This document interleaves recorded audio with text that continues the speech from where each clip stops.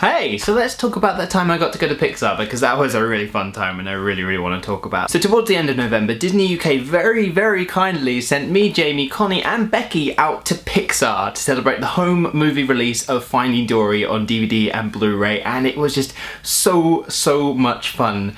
The trip started off with us leaving from London on a Virgin Atlantic flight over to San Francisco to this amazing hotel called the Argonaut, which was just this sort of like nautical themed hotel, and it had the coolest mirror. It reminded me almost of the window from Doctor Strange, except it was a mirror. Fast forward the next day, we got to go to Pixar, and this is literally, if you've been following me, you're gonna know this is literally a dream come true for me. Like, I am the biggest nerd when it comes to Pixar. I like, Toy Story is everything to me, so just to go to Pixar was just like, so honestly, words can't even describe how inspired I was to be somewhere like Pixar. This amazing workplace that is the home of so many magical worlds and gives birth to so many amazing ideas, and just to be able to be there yourself in person, it's great. So the first thing you see when you walk in towards Pixar is the giant Luxo ball and Luxo lamp. This is probably the most excited I've been in a while. We're at Pixar and just immediately we're going into Steve Jobs building, and there is the Luxo ball and lamp statue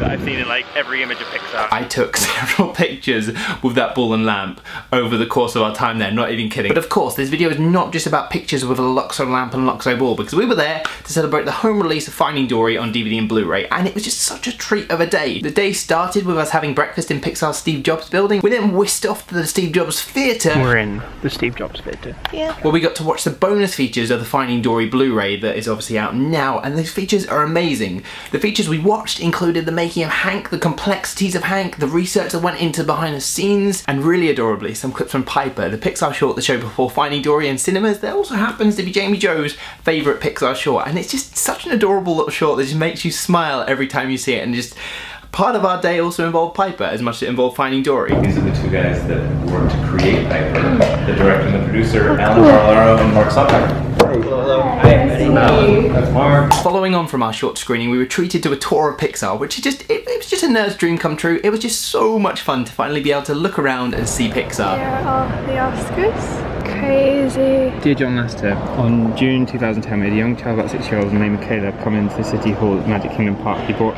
his well played with Woody doll. His parents bought him a new one. He wanted his first one to have a new home, so left it with you to spend the rest of spend infinity and beyond with Buzz Lightyear. This is adorable. I've seen these Lego statues so many places now, but I never get bored of them. So we started off where we were, in the Steve Jobs building, and got to look at various art pieces they had hung up on display for like art galleries. On one side of the building, they had a whole Finding Dory set up with like all this artwork from Finding Dory that you just go around and look at, including some of the clay models from the film that just look really cool. We then whisked across a bridge where they had some other artwork over the other side that had been submitted by Pixar employees for various like in-house events, various themed artwork that is submitted just around sort of, I guess, Pixar challenges for artists to sort of just submit artwork, and it just all looked cool. It was just really cool seeing like all these little fun jokey art pieces that have all of the Pixar characters I've grown to love inside of them. We then left the Steve Jobs building, past the Luxo ball and Luxo lamp, into the Brooklyn building, and the Brooklyn building of Pixar was just, oh, it was Toy Story heaven. That's why I'm just going nuts. One of the first things I see when I walk in there is this massive poster for Toy Story 20, and it just immediately went and got pictured by it. We then whisked around the corner into this little cafe they have, where we were showing how they make these Pixar lattes, and they use sort of Pixar latte art to make Finding Dory characters. So we all got to have a go at making our own little Pixar lattes, doing little characters on top of the latte. And the cool thing about Pixar is all these little cafes they have are just stocked full of cereal. We also had the chance to do a blindfolded cereal test, and Jamie gave me Fruit Loops, which I really don't like. Just outside of that cafe, they also had this whole sort of like alcove that was dedicated to Toy Story. It was just like themed up with Toy Story clouds on one wall, and then you had display case after display case of memorabilia, such as like original Buzzes, original Woody, some of the original clay pieces, some photographs of the original cast all together. And for me, it was just such a treat to be able to see that. Honestly, it was just so much fun. And then after our tour, in true tour fashion, we got to end at the gift shop, where we ended up buying probably more than we should have, but we do not regret it.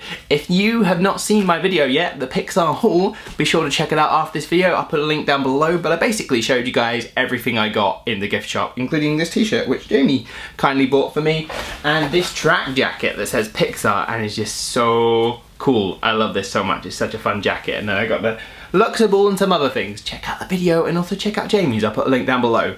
On with the tour! After spending more than we probably should have in the gift shop, we were treated to 2 amazing sessions, the first of which was called All Things Hank, and this took place with Finding Dory supervising tech director, character art director, and supervising animators, which gave her a lot of insight around Hank as a character and just how complex he is. We basically spent this session talking about Hank and everything that went into them, how he pretty much almost broke Pixar, as we saw on the Blu-ray shorts. There's actually like a clip on the Blu-ray about how Hank literally is the octopus that almost broke Pixar, how they drew Hank, how they designed Hank, and then to top it all off, we got to sit there with the character art director and find out how to draw Hank. He went up on a whiteboard and taught us how to draw Hank piece by piece, and how like he reflects various parts of Hank. For example, Hank's initial shape is a traffic cone, and then add 2 balls. And you add it all together, and by the end of it you're looking down this drawing you've done and you've actually, not necessarily perfectly, but you've drawn Hank pretty well. So I was really proud of myself having done that on the back of like the direction from the art director, and it was a really fun session to do. And after that we were given a really big treat as we got to go and voice some Pixar characters. We got to go and voice the scene in Finding Dory where Destiny and Dory talking together, and me and Jamie voiced the characters. I voiced Destiny, Jamie voiced Dory, I voiced Destiny in a monotone normal male voice because I just kept laughing. I was just not the best thing there, but we were sent the clips and I'll show you guys the clip now. You can judge away. Thank you! You're welcome! Wait, say that again? You're welcome. Dory? Yes? Dory? Yes? Dory? Yes? Dory? Yes. You and I were friends! I mean, Jamie did a really good Dory, I'm gonna say that. Jamie's Dory was really good. My Destiny was not as good, but it was such a fun experience to do. So grateful, and that video clip is a clip that I'm going to cherish because I got to go into Pixar and they put our voice onto a character. And then after that session, Jamie got to often interview the film's co-director Angus MacLean and producer Lindsay Collins, where she chatted quite a bit about like school, how to go Pixar, and also the film itself. It was really fun. There are some clips on Jamie's channel of her Pixar vlog, which I highly recommend you check out after this, so I'll link down below. And then our day at Pixar came to an end, which was just, it was magical, it was perfect. And on our way out, they very kindly gifted us like this little Dory goodie bag with a plush Dory and a cool bag and a lunchbox, and we were off on our way, driving back, having just had such an amazing time at Pixar. Just like, it was like, it sounds like dramatic to say like life-changing, but like, it was one of those sort of life-changing things where you go in there and you're like, this is, I've always wanted to do this, and now I'm here now, and like, wow, this is more than what I expect. This is amazing. This is just such an amazing thing, and like, it was so cool seeing everything that went into Finding Dory and like getting more of an understanding from a film's perspective. Like things like the character of Hank and how complex Hank is, and just everything that went into Hank, how he almost broke Pixar.